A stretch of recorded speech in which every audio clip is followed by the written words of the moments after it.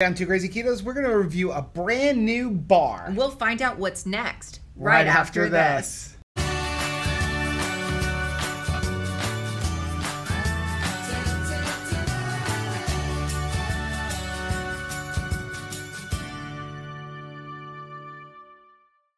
Hey, what's up, family? I'm Rachel. And I'm Joe. And we are Two Crazy Ketos. If you're new to our channel, welcome. Here on Two Crazy Ketos, we do different things like recipe videos, we do product reviews, we talk about various keto topics, and then every Monday, we sit down on the couch for Keto on the Couch. We just kind of talk about what's going on in our lives for the week. You can find us in different social media platforms like Facebook, Instagram, and Twitter. And we have a website, which is twocrazyketos.com. That's where you're going to find all of our different recipes. Now, we do upload at least 5 new videos every single week, so make sure you subscribe to our channel. And don't forget to hit the little bell icon, and that way every single time we upload a new video, you'll be alerted to it. Yeah, so recently, this company, NxtBar, reached out to us and said, hey, would you give our products a try? Yeah, and it claims to be both paleo and keto. Yeah, and if anybody is new to our channel, I love bars. He does love a good bar. As somebody who is on the road a lot between owning a landscaping business and also being a high school sports official, I like having something that'll kind of tide me over, give me a little bit of energy, but without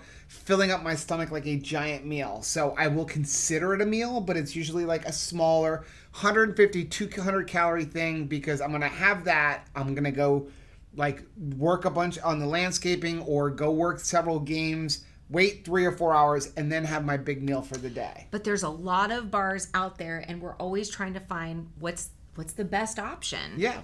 So, so they sent us these bars. This is a variety box, and there is chocolate peanut butter, vanilla almond butter, and chocolate coconut. So, we're going to try all 3 of them, right? Yeah, and do a 5 things review. So, you got chocolate coconut, chocolate peanut butter, vanilla almond. A lot of bars are all chocolate, so I really am interested in the vanilla almond one. So, let's end on that one. We're going to end on that one. We'll just take a little bite out of each one. You see some of the things they're calling it. They're saying it's keto-friendly, paleo-friendly, non-GMO, and gluten-free. Okay, so this is the chocolate coconut. That's what it's going to look like. It almost looks like a soft chocolate bar. Look at that. Does. It looks like a piece of fudge. So you can see, yeah, it is. It's like a piece of fudge almost. I'm just going to do a little piece. I can see a lot of chocolate chips in there. There is, yeah. So I actually have like little holes from inside there. There is a lot of chocolate chips and stuff in that. Mmm. That is delicious. It's those little chocolate globs that are very like moist. Mm-hmm. Which is good because the bar itself is pretty, almost like a taffy. Okay. Like a sugar baby. That flavor, at first taste, it was delicious. For me, a little chalky at the end. It's got an aftertaste to it. It's definitely got a chalkiness at the end. It's coconutty at the end. Yeah. There's no coconut on the front end. No, absolutely. I got all chocolate. So this is the chocolate peanut butter, which it does look like peanut butter. This would smells like peanut butter. Be my most anticipated one because I love chocolate peanut butter stuff. Again, it's a little like of a chalky texture.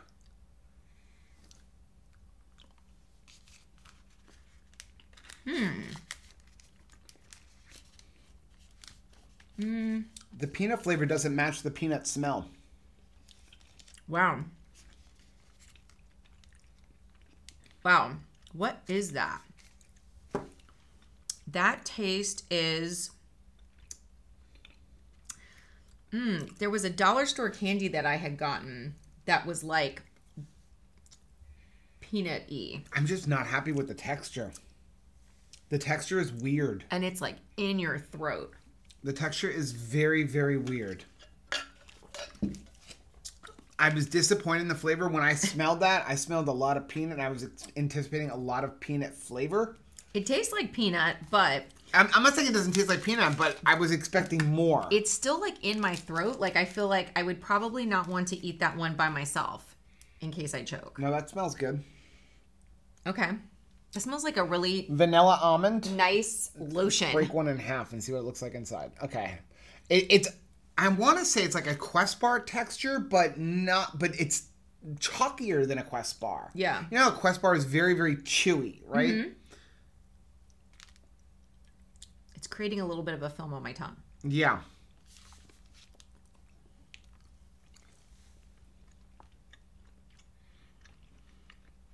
It's very bland. What is going on in there? What does that taste? I don't know. Okay. I have to tell you. Oh, you can just put it right back together. back together. That's kind of interesting. Yeah. Play-Doh. The flavor is very underwhelming. Well, you want to put this through 5 things? 5 things. 5 things. So if you're new to our channel, we review all products based on 5 things. We're going to talk about the ingredients. Does it keto based on the nutrition label? How does it taste? How much does it cost? And finally, would we recommend it? So we're going to start off with the ingredients. I'll just go down the line. They're all in the back of the box. Ingredients in the vanilla almond butter, tapioca fiber, grass-fed whey protein, pea protein, almonds. That's what you're tasting. Okay. Chicory root fiber, cacao butter, sunflower lecithin, organic coconut oil, organic vegetable glycerin, organic pumpkin seeds, Right in my throat. natural flavors, Himalayan pink salt, stevia leaf extract, monk fruit extract. I did not taste any pumpkin seeds in that vanilla almond. Oh, no. And I didn't feel any. It's just like a ball in my throat right now. Chocolate peanut butter. First ingredient is peanut butter, tapioca fiber, grass-fed whey protein, 100% cacao chocolate chips, pea protein, chicory root fiber, cacao butter, organic coconut oil, sunflower lecithin, organic vegetable glycerin, natural flavors, organic pumpkin seeds. Didn't taste any of those. I am not tasting pumpkin seeds. Himalayan pink salt, monk fruit extract, stevia leaf extract. Now, here's the thing a little bit. Wait. Got one more. When they say things like peanut butter, I kind of want you to break that down for me a little bit because there's a lot of peanut butter. You could be using natural peanut butter or you could be using Jiffy. Yeah. Chocolate coconut, almond butter, tapioca fiber, grass-fed whey protein, organic 100% cacao chocolate chips, chicory root fiber, pea protein, organic cocoa, organic coconut oil, organic coconut, sunflower lecithin, organic vegetable glycerin, cacao butter, natural flavors, organic pumpkin seeds, Himalayan pink salt, monk fruit extract, and stevia leaf There's no extract. pumpkin seeds. I'm not tasting pumpkin seeds at all. Okay, so ingredients. Here's my problem. They have all 3 flavors have 3 different types of fiber. That's not great. Without getting into the nutrition label, that's a lot of fiber. That's a lot of fiber. And you have things like almond butter and peanut butter. Which all also have fiber in them. But you don't know what is that like made up of. Yeah. So these, I mean, we're going to get into nutrition right now, but these have a lot of fiber because all 3 of them have tapioca fiber, chicory root fiber, and vegetable glycerin. Okay. Which are all fibers. They also will all sweeten. So they weren't super sweet. They weren't super sweet considering they all have stevia leaf and monk fruit and 3 different fibers, which will all sweeten your food. No. So it's a little interesting. So number 2, does a keto based on the nutrition label? Okay. Okay. One bar is a serving. 1 bar is a serving on all of them. They're all about from 220 to 250 in calories per bar. Right. Chocolate peanut butter is obviously the highest at 250. You would expect You're going to expect that.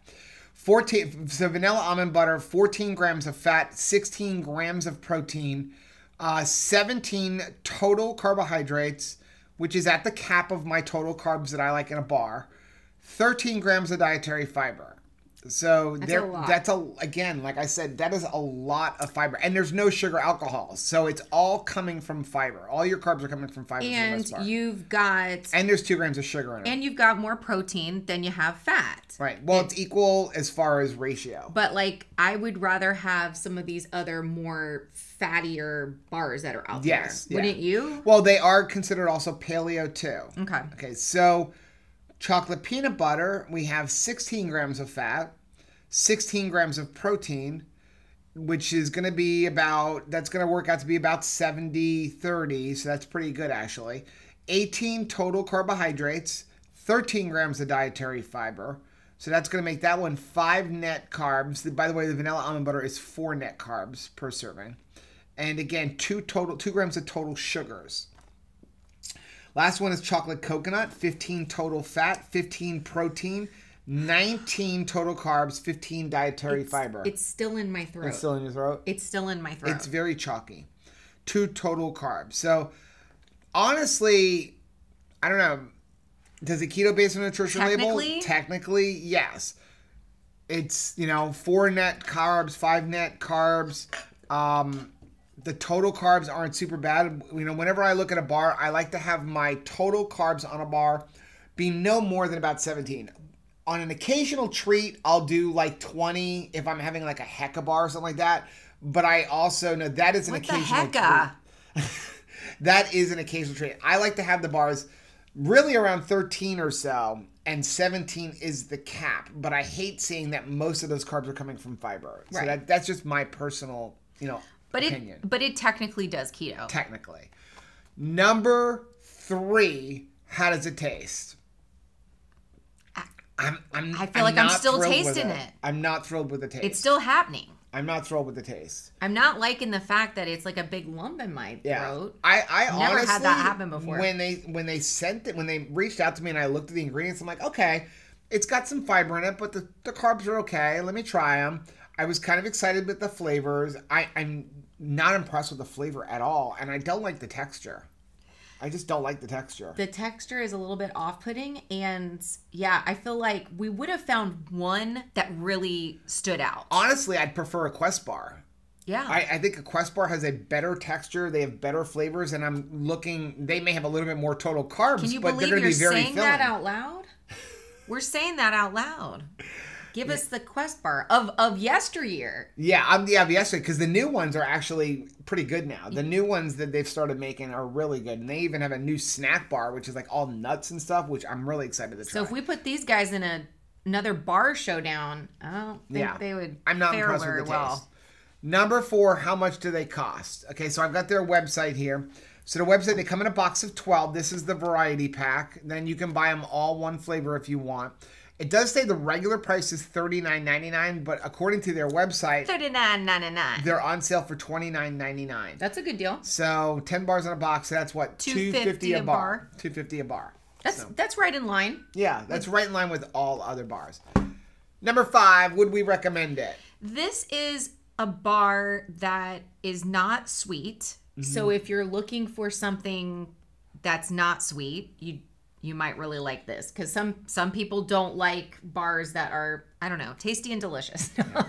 I'm going to be blunt. I'm not, as somebody who likes a lot of different bars, I'm not going to recommend this bar. I'm trying to find the silver lining here. When I look at everything, it's a lot of fiber to total carb ratio. That is a lot of fiber to total carb. I would rather have more carbs but less of it fiber. I'd rather you give me a bar that maybe I'm eating 20 total carbs, but 16 of them are erythritol and only 2 is fiber, as opposed to a bar where 13 or 14 grams of those 17 carbs are coming from fiber. So basically, you're playing a fiber game. We're sweetening it with fiber, which is where we start getting into trouble, because your body will break down that fiber. I mean, we just recently had an interview with Dr. Berry, and if you haven't seen that, I will leave a link for that over Rachel's head. And Dr. Berry was talking about that fiber does get digested. It's not going to get digested for 4 carbs per. It's closer to 2 carbs per, but it does get digested, which means it will spike your insulin. It will spike your glucose. So when you add that in to, I'm not thrilled with the texture, and I'm not happy with the taste of it. Well, I'm telling you, the fact that it's still kind of in my throat is scary. That's a little bit scary, because usually I'll say, all right, give it to the kids. I don't think I would give it to the kids. Yeah. So, yeah. No, I honestly would not recommend it. I hate feeling like this. Yeah, but we have to be honest. So I just wouldn't recommend them. I personally will not buy this. And I'll tell you, I'm going to buy this. And we say taste is subjective. And maybe if you've had these and you like them, let us know down below. But for me, I don't like them. I don't like them at all. There's just a lot of other options out there. And, you know, maybe we'll see them in a year and they'll reformulate and it'll be totally different. Yeah. Well, that is our video for today. Please do us a favor. Hit that like button down below. And don't forget to subscribe to our channel. And don't forget to hit the little bell icon. And that way, every single time we upload a new video, you'll be alerted to it. Until next time. Bye.